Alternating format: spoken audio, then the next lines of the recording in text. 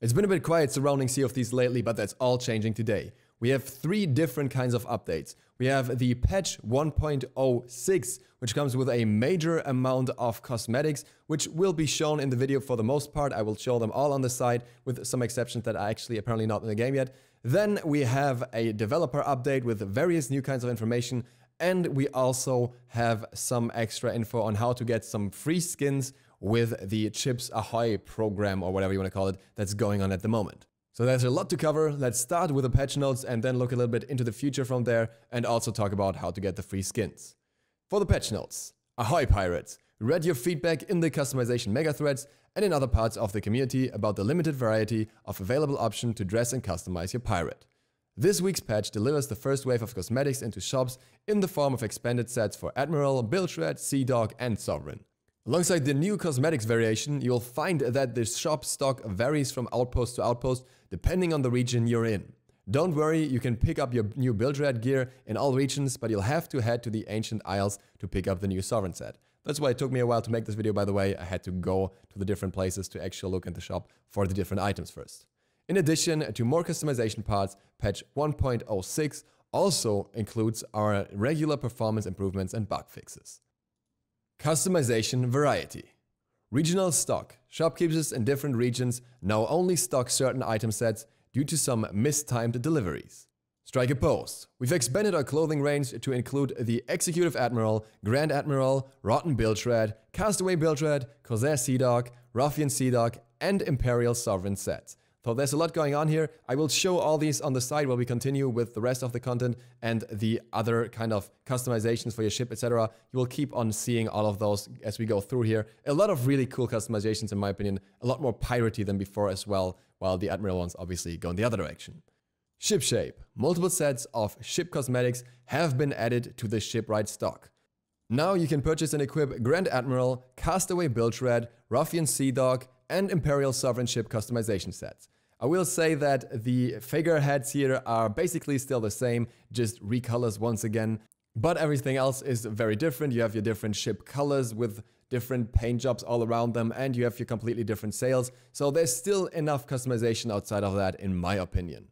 Unfortunately, it seems like the Imperial Sovereign ship was either glitched or just not in the game yet, because I couldn't find that at the outpost where we had the rest of the Imperial Sovereign stuff. Might have just been a glitch, or I might have been blind, but I'm sure if it's not there, it will be in the game soon. Oh, shiny!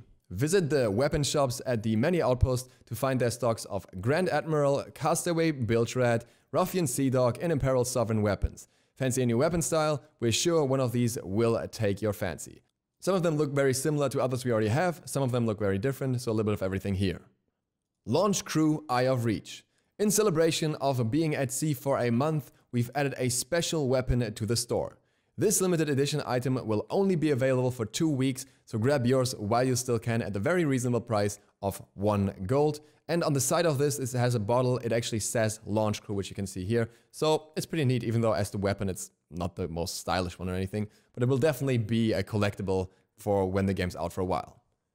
Updates. Tutorial invulnerability. Players are no longer invulnerable during parts of the tutorial when first launching the game.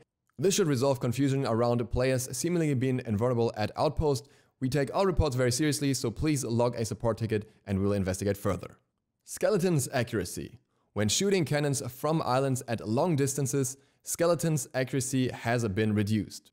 We read your feedback that it was a little extreme, Skelly OP. Merchant voyages. It is no longer possible to force merchant voyages to request delivery to a specific outpost. Now you'll have to earn your chatter.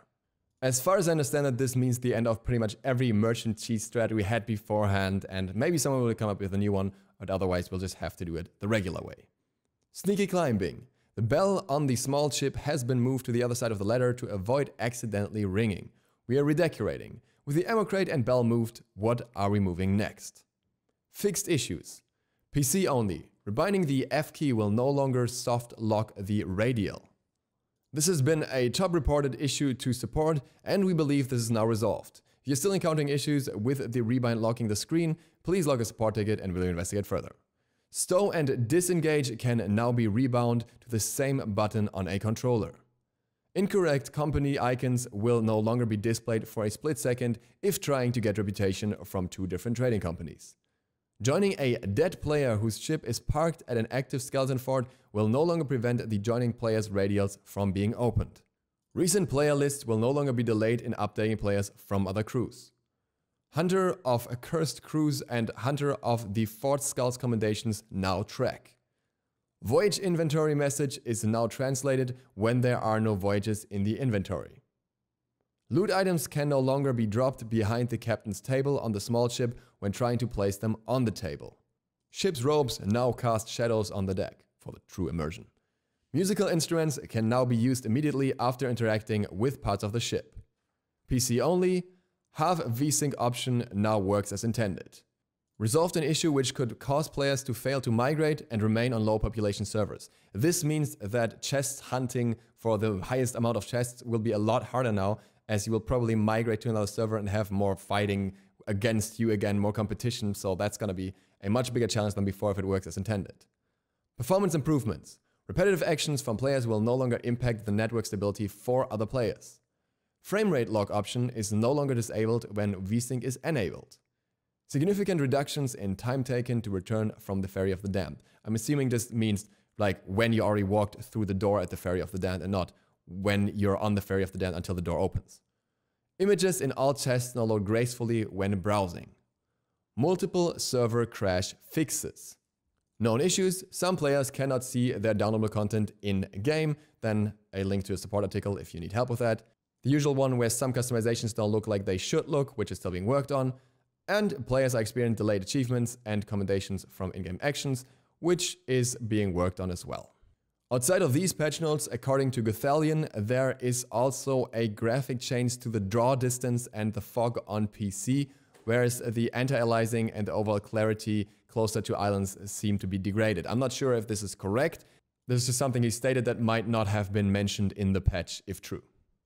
And then we have the developer update from today. This is not too long, but brings a fair bit of new information for the upcoming content, so I think it's also interesting to hear about this.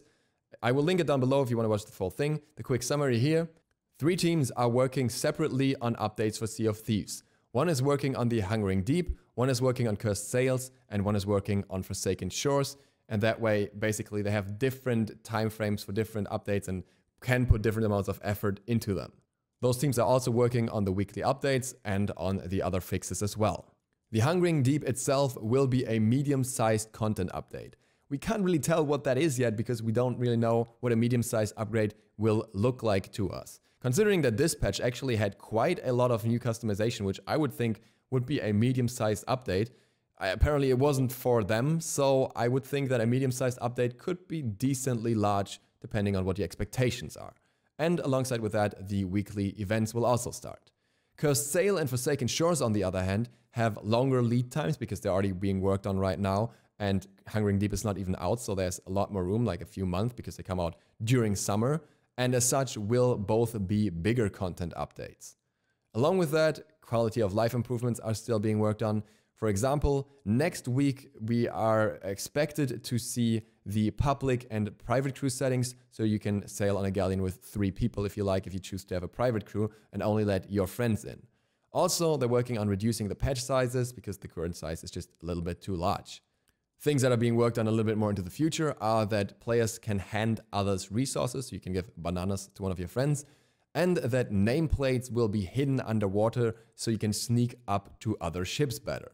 So again, quite a lot to look forward to and quite a lot of things where they listen to the community, which I think is very, very good.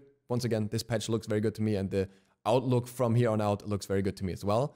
But we also have another thing, which is the customization through Chips Ahoy. Now, the parts of this set are all in the same style as the Black Dog set and the Ebony weapons, basically. So it's not completely unfamiliar. It's these black things with green crystals on them, and it basically completes the set.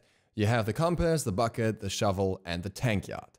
Now, the way you normally get those is by buying Chips Ahoy in America and, yeah, well, redeeming the codes that are on the package. But the campaign is, for some reasons, I think, set up in a really cool way that thankfully makes it a fair bit easier. First of all, you do not have to buy those things. You can literally go into a store and take pictures of the codes and use them. Now, obviously, this is something you would probably feel a little bit bad for, even if you're a pirate, because the person that buys the chips afterwards would not be able to redeem the code, even though it's on the front of the packet. However, that is actually not the case here, as these codes can be used multiple times.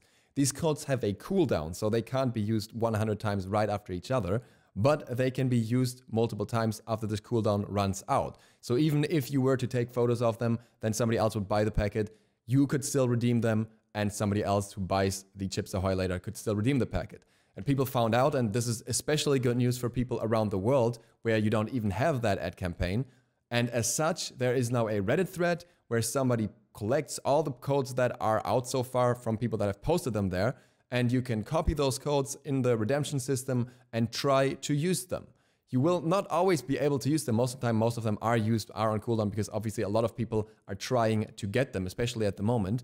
But generally speaking, over time, especially when the hype for them has died down a little bit, you should be able to unlock all of these cosmetics. Obviously, this goes quicker if everyone who buys codes or finds codes posts them online as well, so more people can redeem them. So if you're one of those people who have access to them and want to buy some, be nice and post them there to help everyone else out as well once you've redeemed them for yourself.